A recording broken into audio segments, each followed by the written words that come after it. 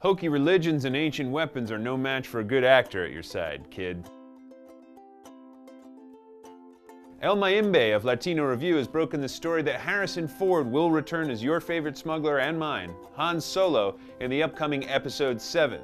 Harrison Ford is 70 years old now, which means we will probably see a Millennium Falcon with beaded seat covers. Director and Star Wars obsessive J.J. Abrams is now living every fan's dream of acting out new adventures for Han, but instead of using an action figure, he'll be using the life-size figure of Harrison Ford. He's not exactly mint in box, but we'll take it. No word yet on whether General Solo will be playing a lead role or just a cameo to kick off the new trilogy.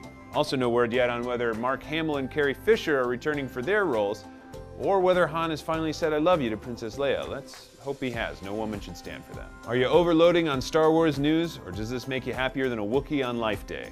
Smuggle yourself down in the comments section, shoot first, hit our like and subscribe buttons, and we'll see you next time, you scruffy looking nerf herders. Yeah, you're scruffy looking. Deadline is reporting that nerd director Supreme J.J. Abrams is going to be directing the new Star Wars. To sort of another stage of life where I'm not in the film business anymore.